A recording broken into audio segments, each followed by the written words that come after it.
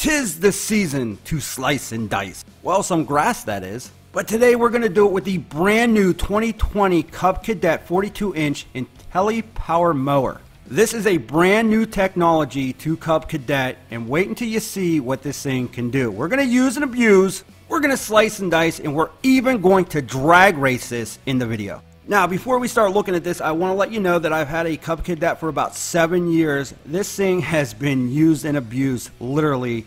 My backyard, it's bumpy, it's hilly, and it just keeps on going. So I've never had an issue other than battery changes with this mower, but I wanted an upgrade.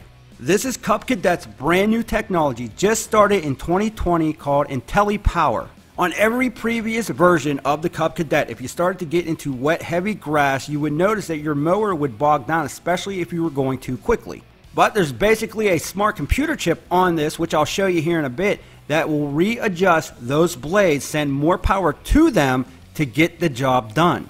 The Cub Cadet mower, 547 cc's. The motor's actually a bit smaller than the previous model that I showed you, but trust me, it is more powerful, more efficient. And that's because of this right here. I'll show you here in a bit. When you start getting into that heavy, nasty stuff, you will hear those blades picking up power. And literally, the first time I heard and felt it do it, I said to myself, "That's real nice like." Got that reinforced hood, able to bring more air down into the motor. But I'll tell you what, let's go over some of the features here. What I really like about this is that the smaller mowers, the 42-inch, used to have that shifter on the back or on the side of the mowers. Not this, the hydrostatic drive, you got the forward and reverse, even on the 42-inch. You do get the cup holder, and you got another holder over here. The only thing that I wish they would have kept on this was the little handlebar that I use when I'm going around bends. Now, these two levers, very important. The one closest to the edge, that is your blade engagement. The one closest to the seat is the deck height. The deck height, you got 12 positions. You can go from 1 to 4 inches. I think it works great, and if you're cutting really high grass with this, well, you can adjust that deck up higher, where some of the older models you weren't really able to do. Now, let's take a look at the seat real quick. You wouldn't think it's that important, but trust me, it is, because, well, you sit down on this. A lot of nice improvements on this. Very easy to slide out and in. If you're short, if you're tall, it doesn't matter. You will fit nicely. I am 6 foot, and I have no issue with not having enough leg room. And as far as it goes with the material and the backrest, well, the backrest sits up higher. You got that opening, so if you're sweating and all nasty, well, you get a little bit more air to your back. They also reinforce the springs, which is probably a good thing because I put on a lot of weight during the winter. But what I really like is the material of the seat itself. They used to use a cloth on theirs, and when it rained a little bit or got wet, it took a long time to dry, where this here, you just blow it right off. You don't have to worry about it. It's almost like a soft rubber, or maybe even like a harder foam. Now, because you do not have that lever up on top, you do have your neutral right here. You just pull it out. If you pull it out, you can push this thing real nice and easy like so. However, make sure that you push that back in before you go to start it, or it will not start. I learned that the hard way. But with all that said, everything on this is basically the same as your older models. You got your brake right there. You got your gas. It's outside of the hood, not inside like some of the older models. You do have that visible fill line right there, so that's real nice like. You also have your emergency brake right here, so if you're on a hill, you can push in your brake, push that down.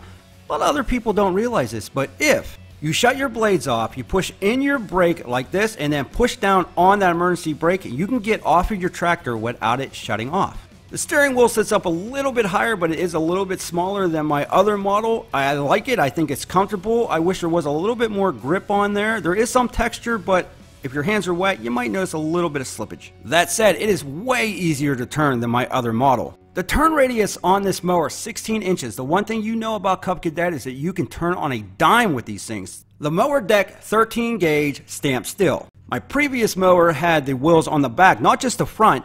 That helps stabilize the deck. This only has the front wheels because it's not as much as a floating deck as the other one. The other one was just sort of all over the place. This right here, just stays in one position where you're cutting, but you do have those wheels to help level you out a little bit. Now, you do have the 2 blades under the deck here. What I love about the Cub Cadets, and I'll show you here in a video, it takes that grass and just shoots it so far out away from the mower. It's just awesome. But let me show you what this thing sounds like when we start it up.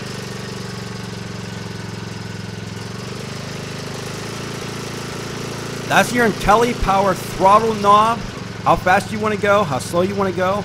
Me personally, I just crank it all the way up.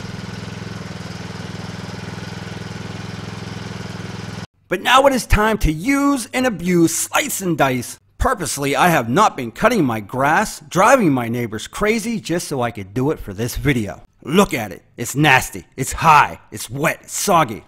Will the Cub Cadet IntelliPower take care of business? And will it be victorious in the drag race that we're going to put it in? Well, we shall see. But first, let's get to the slice and the dice and start her up. Alright, so again, right here you got the hydrostatic drive. You can go in reverse or forward. You do not need to use a reverse or forward neutral lever like the older models had. It's really nice that they included this on the smaller 42-inch cuts. There's your brake right there. And by the way, super easy to start. You turn that key and boom, it is on. Alright, let's go without the blade engagement on. What we'll do is we'll turn up the IntelliPower here, the throttle.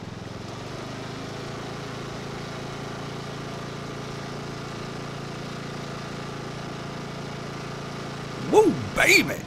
Thing got some juice, man. I'll tell you what, definitely faster than my older model. It's about 7 years old, that older model, but we're going to turn these blades on here. We're going to start cutting. All right, again, here's how you adjust the IntelliPower.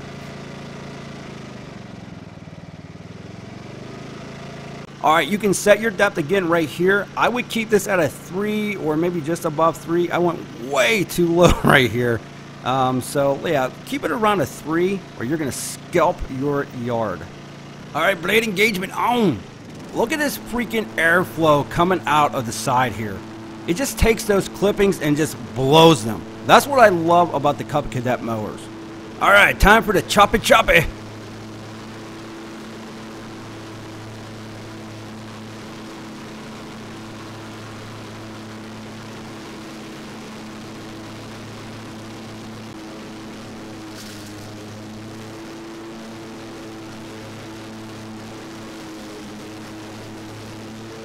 This is some really, really thick grass right here, and it is wet or moist. This mower is extremely easy to cut with, and it is quick. What I'm noticing is, as soon as I start getting to that really heavy, wet, nasty stuff, you can hear that motor picking up on that speed, sending it to the blades, and just doing an excellent job keeping pace with the speed that I'm going at. Now, this mower here is meant for 1.5 acres and under, so if you have anything more, you're going to want to go with a larger mower. But what's nice about this, you can get into those narrow cuts but still having a nice swath, that 42-inch swath, and to be able to cut that grass. So check this out right here. Is it just me, or is every one of my pine trees dead? Now, this is the lowest part of the yard. It is always wet and muddy and nasty, and that is no different than right now. This tractor just went through the nastiness, no issue at all. So far, really, really impressed with the handling on this. So much so, I mean, the speed, the power. I really want to see what this thing can do. Now, I have a friend that is just, he's a real pain in the butt. You know, he's just always parking on my grass, and I just said, you know what, let's race him. Let's finally put this thing to bed and get it over and done with. And I recorded the whole thing. Well, this is what happened. Well, if it isn't my old friend Dom, and he's parking on my grass again. Well, I think it's time to show him what's up. Me and you, Dom, Cub Cadet versus your Charger. Let's get it on. Alright, TRZ. I used to drag here back in high school. That railroad crossing up there is exactly a quarter mile away from here. On green, I'm going for it. All right, just stop. You know you talk too much.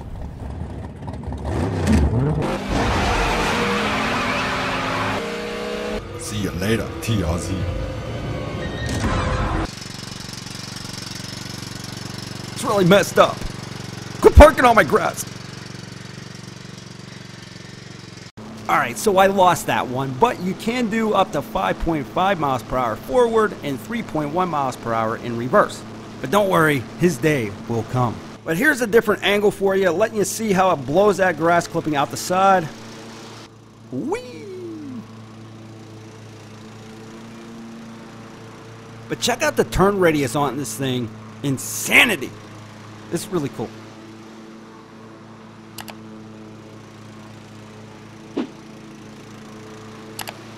Now you're probably asking, why do you need such an intense turn radius? Well, let me show you here.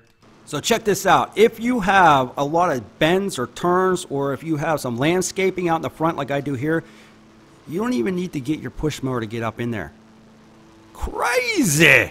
I mean, that is freaking awesome. All right, let me show you one safety feature here. If you have kids like I do running around the yard and you got to throw it in reverse, before you can throw it in reverse with your blades on, you have to push that button and then you flip your key to neutral and push it again while that mower is running. That's the only way you can go in reverse with your blades on. To disengage, all you would have to do is turn that key again and then flip it back, and it'll shut that feature down.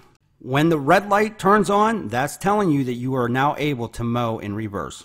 You also have your hours ran or used meter right here up on the front. But at the end of the day, what do I think? Now, again, check this out. I mean, this tractor and all the Cub Cadets I've used have so much power. I mean, just look how it takes that grass and just blows it away. That is unbelievable. Now, let me show you one more thing, and then I'll talk to you about my final thoughts. I had mentioned we went through some really nasty, muddy, high grass. Well, they give you this little attachment right here. You throw it on this melt right here on your mower deck, and all you got to do is hook up your hose right to that. So screw it on your hose and then attach it to your deck. Super simple to do. All you got to do is turn on your water now and then engage your mower blades.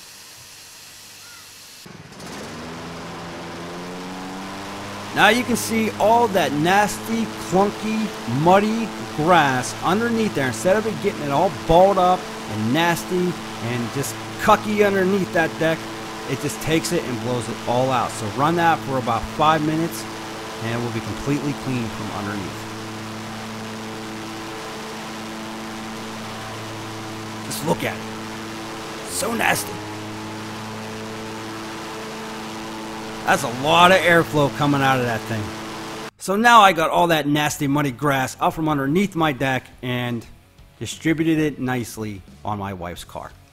Now the ride on this, pretty smooth, a little bumpy, but it's a riding mower, so it is what it is. It does seem to be a little bit louder than the previous model that I owned, but that being said, again, it's, well, a riding mower.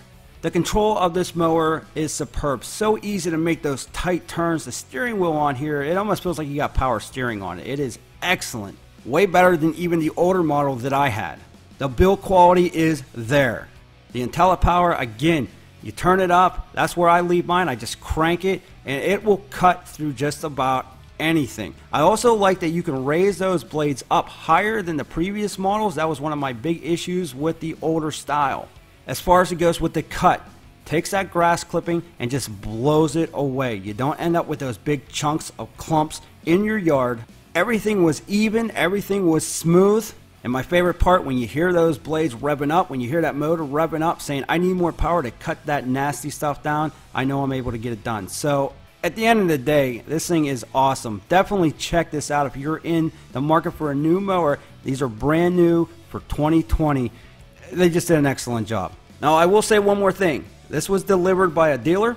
You can buy them straight off the Cub Cadet site where they're having $100 off, or you can get it at Home Depot. I'll leave a link in the description for both of them. They'll deliver it right to the door. There's no assembly. There's nothing that you need to do. Just turnkey and ready to cut. And then hopefully next time we'll beat Dom and his stupid charger.